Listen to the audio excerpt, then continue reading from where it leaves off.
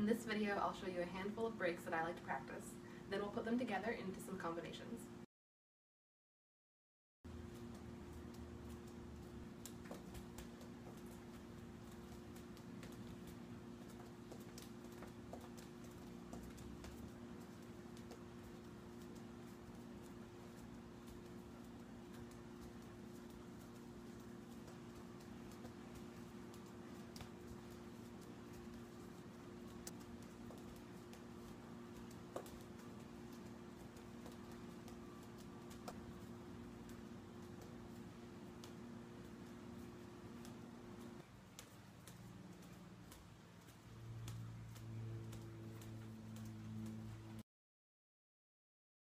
So now we'll go over them real quick. These are regular breaks and regular breaks and paddles. There are plenty of tutorials on that, so I won't go over those right now. This is what I'm going to call a paddle break. I paddle with my hand and then I break with that same hand, so it has to flip under the hoop to catch. Paddle break, paddle break, paddle break. Then we also have pinch breaks. And when I pinch, I have the hoop. The hoop touches me all across my arm, on this section and this section. It's not just in the back of my arm, on the top, so how that hurts. So I use my forearm and my bicep to break the hoop. Then we have this other kind of pinch break, and I think some people, when they do it, they do pinch it with their bicep, and that hurts me so much. So when I do that with my arm down, what I'm doing is catching it in my elbow. And so I'm not pinching, I'm not closing my arm. This next one I call a paddle pinch break break. So it's just a paddle and then a pinch and then a break and a break. And when you paddle, you have to bring your arm out so that you can pinch. So paddle up, break, break, break. Paddle up, pinch, break, break. And then you can go back and forth doing those. Paddle, pinch, break, break. This one I don't know the name of. I'm going to call it a T-Rex break because I feel like a T-Rex when I do it. So my hand is just coming up from the inside and my fingers are curling over to break the hoop.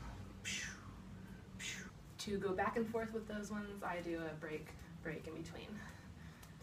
T-Rex break, break, T-Rex break, break. The last one is a one-handed outside break. So you take your hand and you break it when it gets over to the other side. So I'm not like holding the hoop the entire time. It leaves my hand, break, break, break, break. You can also put both hands up and use both hands to do that, so it's not really a one-handed outside break anymore, is it? It's a two-handed outside break.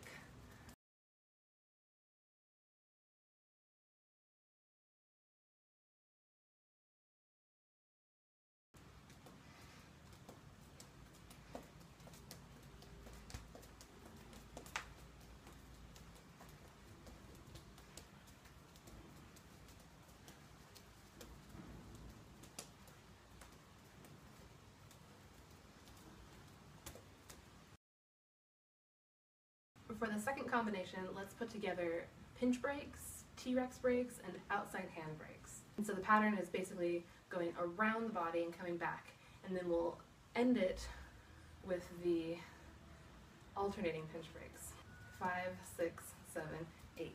Pinch, T-Rex, outside hand, two hands, right hand, T-Rex, pinch, start over, pinch, T-Rex, outside hand, two hands, left hand, pass, T-Rex, pinch, now alternating, T-Rex, T-Rex. The third combination will go 5, 6, 7, 8, paddle, paddle, paddle, pinch, T-Rex, elbow, outside, and switch, and paddle, pinch, T-Rex, elbow, outside hand. The last combination is the most challenging one for me, so I only got it like 3 days ago. I could never switch between paddle breaks and breaks and paddles. This combination goes break, break, break, break, paddle, break, paddle, break, paddle, break, paddle, break, and paddle. And break, break, break, break, paddle, break, break and paddle. Chicken. T-Rex. So I hope that helped. It's a few combinations. It's actually really hard to put them together and to remember what they are. So I really just suggest for making a list, throwing them on the wall and picking a few, putting them together, and it's mostly just remembering that you have them in your head and that you know them. So going through them for 4 counts each is a good way to make your body remember what you have.